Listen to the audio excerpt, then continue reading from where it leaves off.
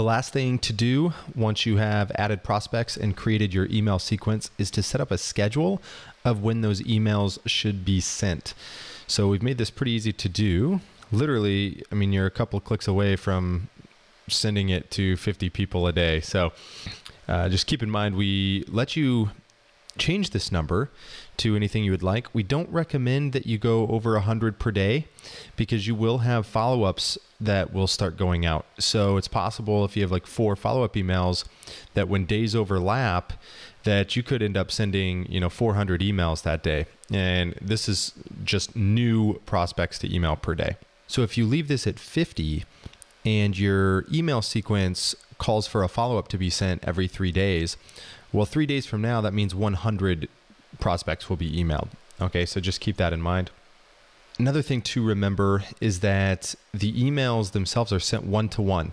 So they're not sent in bulk.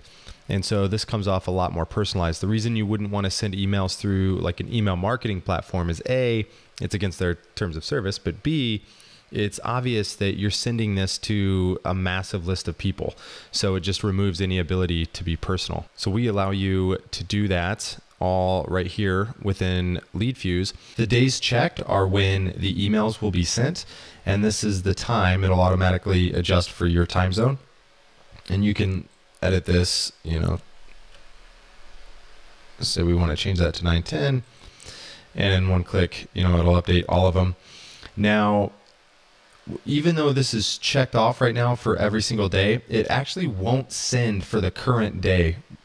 So if you want to send on the day you're creating the schedule, you'll need to leave this checkbox checked, and that will trigger an email to be sent the next time it queues it up, which will be every 15 minutes or so. So it might not happen, for 10 to 15 minutes after you add to the schedule. Our studies have shown that 8 a.m. Pacific time is actually the most ideal time to send emails because it basically hits the inbox at peak times across all different time zones. So one of the peak times on the East Coast is actually 11 a.m., which ends up being 8 a.m. on the West Coast. So we have this set to be by default when you'll want to actually send the emails. Once you've decided on your times, you just click on Add to Schedule, and this will actually create the schedule for you. So a couple things to remember.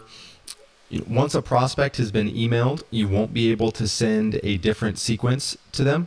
If you wanted to send them an email again, you would just search for their email up here and reset their status to not emailed.